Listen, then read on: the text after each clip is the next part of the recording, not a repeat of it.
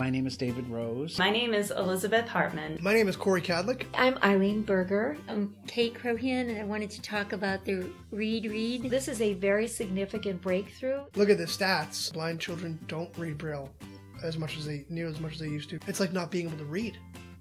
It's the same concept. Can you imagine not being able to read anything? Many students don't receive the amount or the high quality Braille literacy instruction services that they need. That's where Read comes in. It's a really fantastic tool for students who are blind and visually impaired to get excited about Braille, to play around with a tool that exposes them to Braille, large print, and Braille literacy. Usually a teacher of the visually impaired would sit down with them and essentially read a book. What this device does is makes that more independent for the kid. Not that sitting there and teaching a kid is a bad thing, but just like every other invention in the world, somebody creates something to make something easier.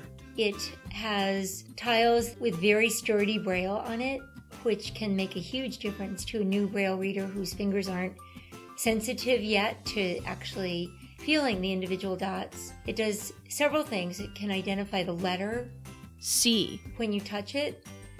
The other thing that it does is to announce the dots themselves. D 1 4 5.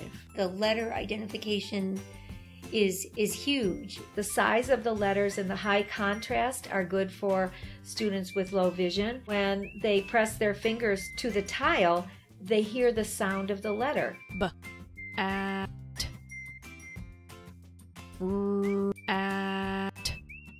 They learn how to decode a word, which is very, very important. It's wonderful to have a new technology that will allow kids to get the kind of practice that's essential. You can't learn Braille or any coding system without a lot of practice. Several students I have were pretty enthusiastic about wanting to try it out, and equally enthusiastic when they talked about it. So they've enjoyed using it. This strikes me as something that lots of kids would have fun playing with. This is impressive. This isn't something that's just going to go via the wayside and be done. It's actually something that's going to work out and succeed. So this is cool.